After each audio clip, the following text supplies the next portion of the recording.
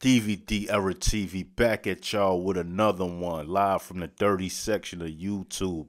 Today we go talk about the time Trick got shot in a nightclub after an altercation with Jim Jones. Now let's get into it. Mixtapes and DVDs is my era. Facts. We did it better. Yep. Pelly leathers, Facts. ACG boots. We 80s babies and early 90s when it got grimy. I was out of this world, you could not find me unless you check the lobby. Hustling was my hobby. We was lobby boys before Jim Jones. You could catch me in Harlem eating Jimbos.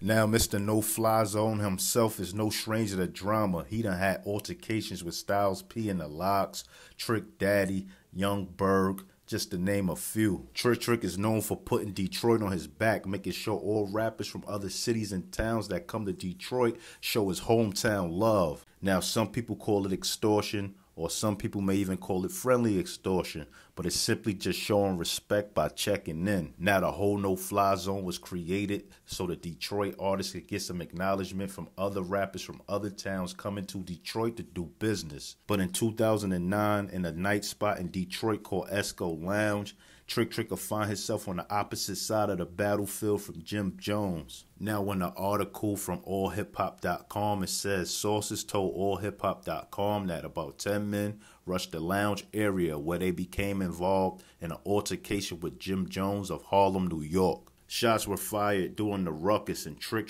born Christian Mathis, was struck in the thigh while another unidentified man was hit in the arm. Now, reading that part of the article right there, one can only assume that Trick and his people reached out to Jim Jones prior to Jim Jones coming to that club. And Trick must be trying to negotiate some kind of business with Jim, and you know, Jim didn't comply. So when they came in the club, they rushed Jim and his people, and just so happened, they let them shots off, and you know, Trick was on the wrong end of the stick this time. But anyway, Detroit police said a well-known rapper and his friend was shot outside a Detroit nightclub early Monday morning. The two men were shot outside Esco Lounge on Michigan Avenue near Shelby Street around 1:15 a.m. Police identified one of the victims as Christian Mathis, who's better known as Trick, which is his stage name. The men got into a fight with rapper Jim Jones and shots were fired, police said. Local 4 confirmed Mathis was taken to the emergency room at Detroit Receiving Hospital. He is in serious condition. The other man's condition is unknown. Police are still looking for the gunman. The rapper went on a popular radio show Monday morning and told them he had not been shot. However, the Detroit police and hospital representatives has confirmed Mathis was shot. Mathis also told the radio station on Monday that he was home resting and chilling at the time of the shooting. He told the radio show he received a concerned phone call from his mother after she saw a report on television that he has been shot. He told Mojo in the morning, "I ain't left the house since Saturday." Now, that was the full article, and you know, basically this story gets straight to the point. Basically, Jim Jones is in the club in Detroit, and Trick is in that club with his people. He see Jim Jones, and he run down on Jim Jones. Now, as he run down on Jim Jones, he gets shot along with one of his homeboys. You get what I'm saying? Now, for some reason, he didn't want the word to go out that was him that was shot, but the police confirmed it was him that got shot. People on the scene confirmed it was him that got shot. And I feel like he didn't want people to know because he probably was embarrassed. He probably felt like they took a L. You get what I'm saying? Like Trick and them is known to run down on people.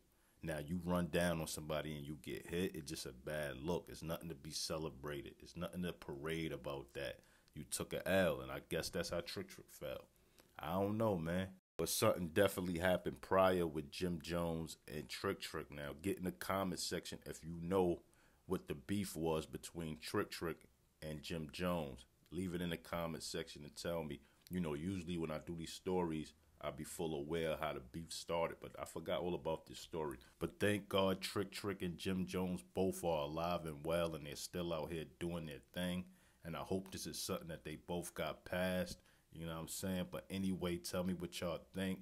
Like, comment, subscribe, and hit that notification bell. And if you appreciate these old hip-hop stories, tell a friend to tell a friend about my channel.